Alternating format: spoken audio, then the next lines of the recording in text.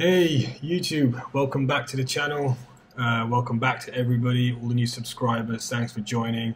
It's been a little while, guys. I've been pretty busy. I'm at home, as you can see, guys, right now. So I wanted just to take this chance to make a quick video, and I wanted to give you guys an update on everything that's going on and where I've been and what's been happening. So it's been past a year now since we've been here in Canada, in Toronto, and I've been just mega busy with work. I'll be honest with you.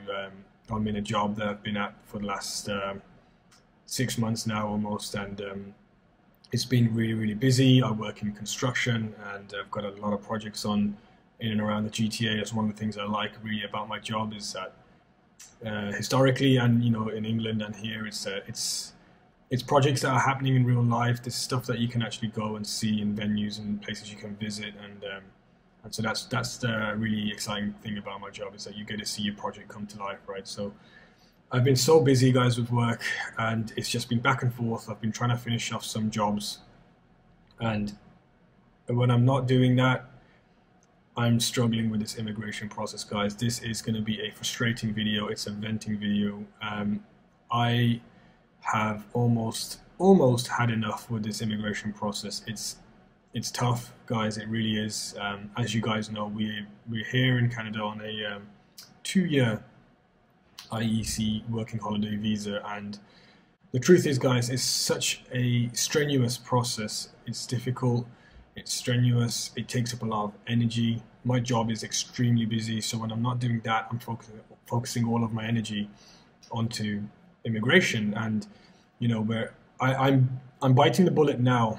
I'm preparing myself as much as I can, even though we have 8 months or 7 months left on our existing visa. I'm preparing now because, as you guys know, I've been looking at it, guys, almost every week for the last 5 to 6 months, and nothing is changing, and I just don't know when it's going to get better. Now, I've seen a bunch of videos. People have approached personnel that work for IRCC. People are stressed, and people have families, have kids, and they're here on work permits, and the work permits are soon to be running out, and Canada's not doing anything to safeguard those people to stay. Now, it's a really frustrating process because, people have moved here, people have established themselves here, their work permits are running out, which means they have no idea about their future, about their finances, about where they are going to settle, where they're going to stay, are they coming, are they going? And on the other hand, the employers are losing good employees, people that have worked with them for 1, 2, 3, even longer. And if those work permits run out, the employer really loses out here as well, because they have to now go and find new talent, and they have to make up a new relationship and build up a new relationship with new staff members, and it's strenuous for them. They've got to go through this whole application process again when it comes to jobs, and it's obviously stressful for all the immigrants that are here on work permits and are absolutely struggling now. If you've been watching any of it, you know that the scores have been in 500s, right? And they've barely came down to the 490s. I think maybe 489. I might be guessing that one, but it's definitely been in the 490s. Now, I don't know how many whiz kids are here, but some of us are over 30. Some of us have done the English test twice. I have now done the English test twice, guys. I looked at everything. I've made the profile. We're in the pool and doing all of this stuff, and I was looking at our scores, and I was looking at the cutoff, and I was looking at the last 5 months of how nothing's really drastically changed, which is what people are hoping for, and nothing's happened, and the scores have barely come down. In fact, I think it's gone worse. Let me make that clear. I think it's gone worse. I think we were having draws where there were PNP, CEC, there were everyone in together, no specific draws, and they were coming out, they were knocking them out, and people were getting selected. And now we've just moved to PNP and FSW, Federal Skilled Workers, and PNP Provincial Nomination Programs, right? So now there's all these people on the CEC that are waiting. CEC, guys, is a Canadian experience class, and that means you've worked here for 1, 2, maybe more years, and that gives you extra points, right? So And even still, the CEC guys are waiting. I know they had their time. They had their moment was during lockdown. The 2 years they were just doing CEC draws every other week, and it was great.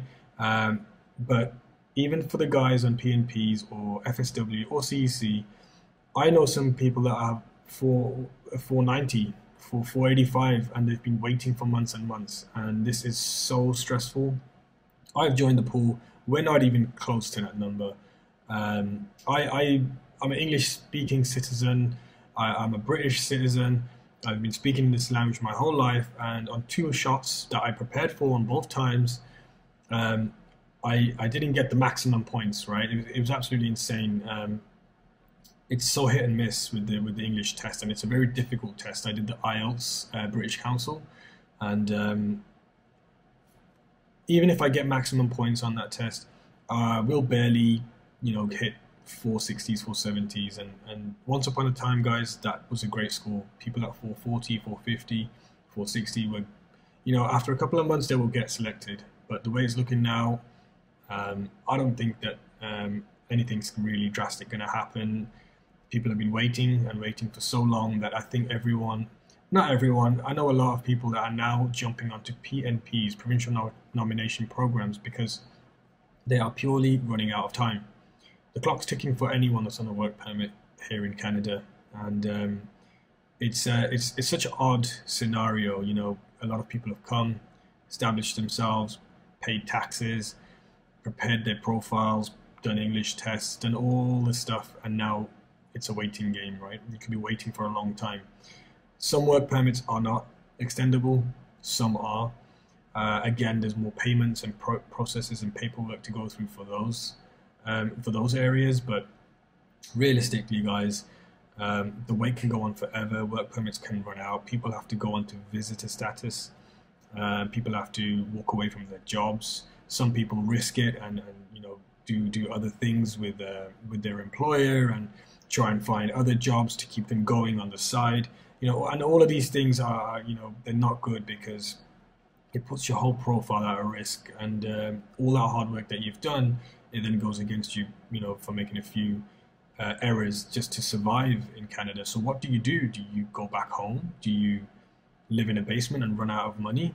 Or by some stroke of luck, do you get selected? So people have started moving to PNPs, and just because they're running out of time, they're saying, well, let's leave this province and go to a province where I might get accepted in 2 to 3 months. I'll put a letter of interest in, or a notification of interest, as they call it, and or maybe they're fingers crossed and they've selected all provinces and they're waiting to be reached out by one of the different provinces that we have here in Canada, and it's really a risk, to be honest.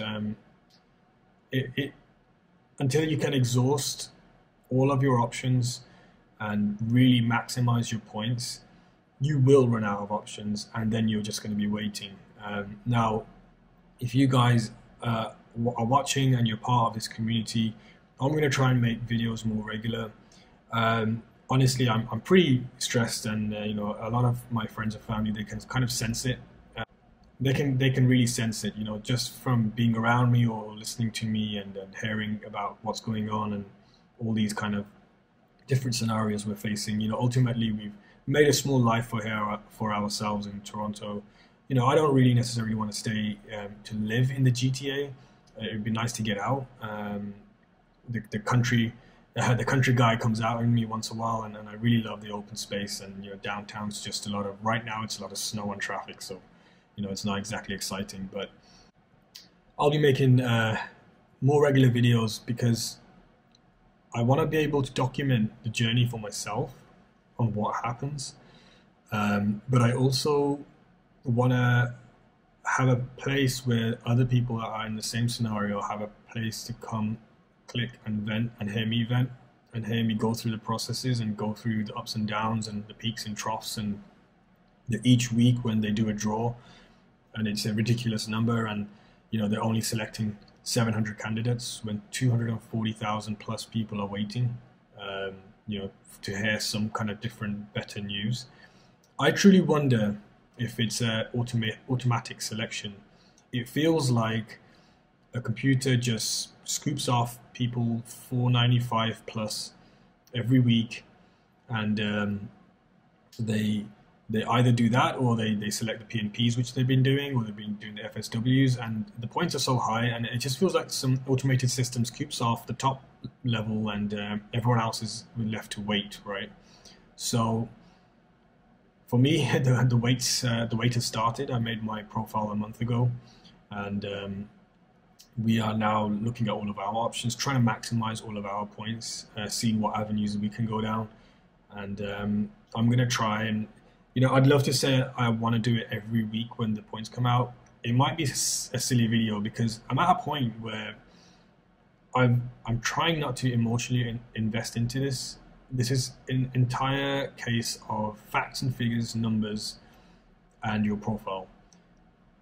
I'm trying not to emotionally invest myself into this process because it's going to be a set of wasted energy. But what I want to do, if I get the chance, is I'm going to make some videos, and I'm just going to vent, and I'm just going to, when the points come out, I'll probably just want to come back on YouTube and I want to scream and shout at you guys or at something or at somebody, just so you guys know that you're not alone if you're going through the same process, and there's a lot of us waiting for the CRS points to go down, for some sort of, the automatic selection to stop, and for them to manually drop the points down to 450 or 440 when someone's got a realistic chance.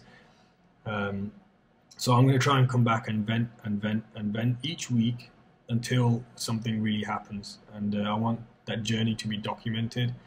I'm busy in my work life, but it's not all the time. It's work life. So in my spare time, I want to be able to have the chance to come back and let it rip, because it's so frustrating.